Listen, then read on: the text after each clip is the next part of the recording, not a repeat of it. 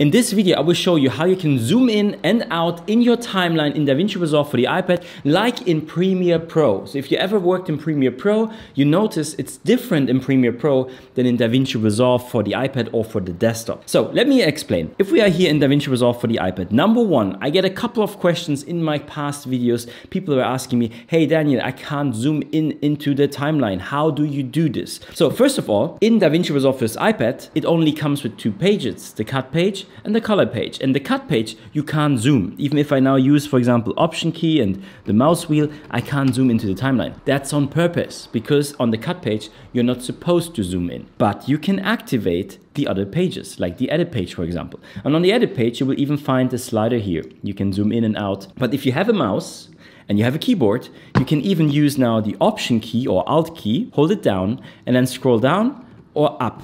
And now you notice something. Everywhere where my playhead is, this is where I zoom in and zoom out.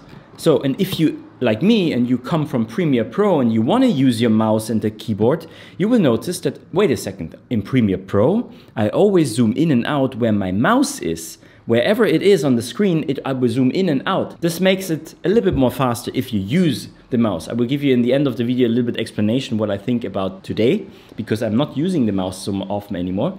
But let's fix this. It's very, very simple. So you have to go into the shortcuts menu, Option, Command, and K. And now what we are searching for is here, it's called Zoom Around Mouse Pointer.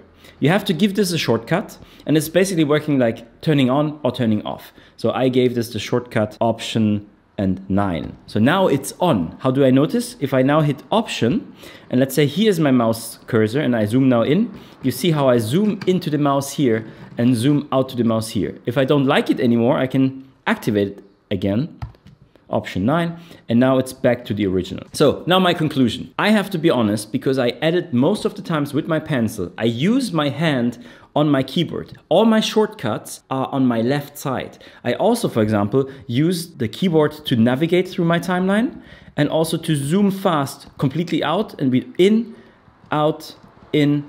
I do this all with my keyboard shortcuts. And I noticed that I don't need the setting that I showed you today, because when you just use the playhead for doing this, then it's totally fine that it's actually zooming in where the playhead is, because most of the time I have a cut there and I want to see something there. So I zoom in, or if I want to see the whole timeline, I go there. And because most of the time with my right hand, I'm already on the screen. It's basically my mouse. I don't have a problem, because I can now go with the playhead here and zoom in there, or go out again, go in here. So I use it this way. But if you use the mouse and the keyboard and you want to have it like Premiere Pro, this is the way how you can do this, like in this video today. I hope you liked this video. I hope you learned something. If yes, hit like, subscribe, ding a ding in the bang bang gong. Oh yeah, and the keyboard shortcuts, all of my presets, the keyboard shortcuts are also part of the masterclass, but you already know that. So we see us in the next video. I'm Daniel. Bye.